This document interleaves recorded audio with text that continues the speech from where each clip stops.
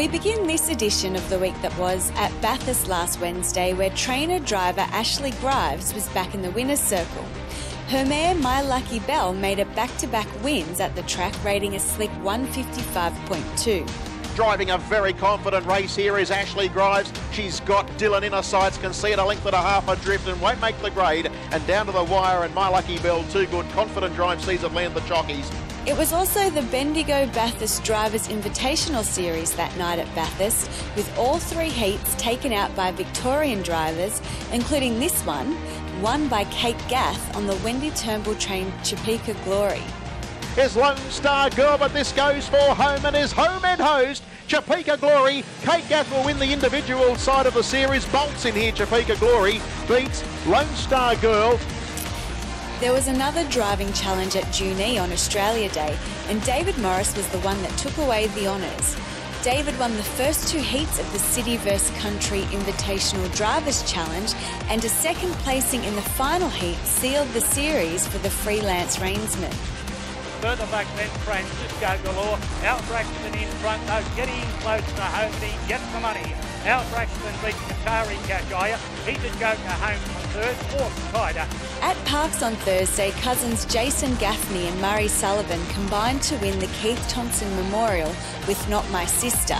It was the mare's fourth win in 20 starts.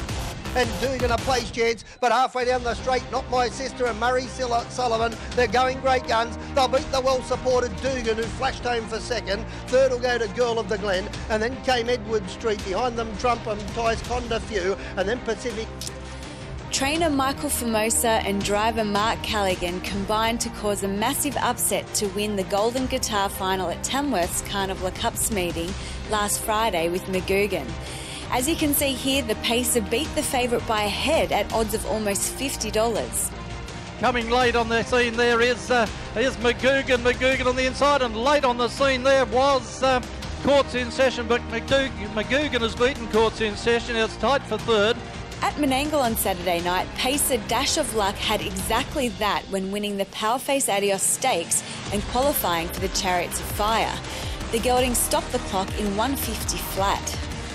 Have a look at right off the track, McGregor. Dash of Luck goes out after them. Dash of Luck put my neck in front. Dash of Luck wins it. Dash of Luck has beaten McGregor. Third's a photo. On the topic of fast performances and the Chariots of Fire, 4-year-old Let's Chase the Dream also won at Menangle on Saturday night.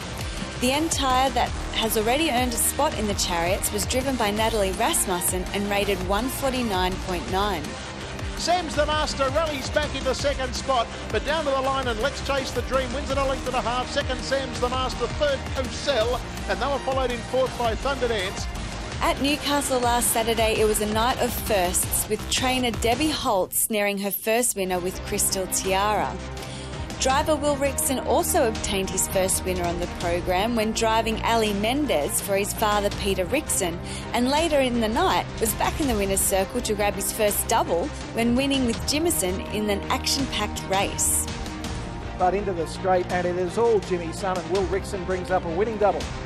Jimmy Sun first by 25 metres over Captain Hooper second, I think Special Pony third. World-experienced reinsman Andy McCarthy drove his first winner since returning to Australia on holiday from the United States when landing the catch drive on Yaya's hotspot in the Group 3 Frank and Edna Day Goulburn Cup at goulburnstab.com.au Carnival Cups meeting on Sunday. Watch Pulp Fiction, and then Clancy's Bob Watch, but it's Yaya's hotspot in front, and Yaya's hotspot for the Golden Cup. Does it easy. Clancy's Bob Watch rattles home into second, but Yaya's hotspot won it. At Menangle on Tuesday, youngster Divine State turned many heads with this debut performance, spacing his rivals and clocking 152.8, which was an Australian record for a 2-year-old colt. Cast a long shadow in a clear second, and they're clear then of running home Captain Cosmonaut, and Merrywood Pearls down the outside is trying to get into third spot, but this is easy. Look at it go. Divine State wins it by 5.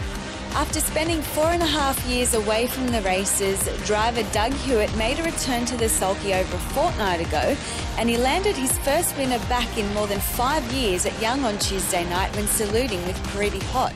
On the inside of those, I'm the Mighty Wilbur halfway down the straight, and Pretty Hot, too good, beat Be Good, third Mosler.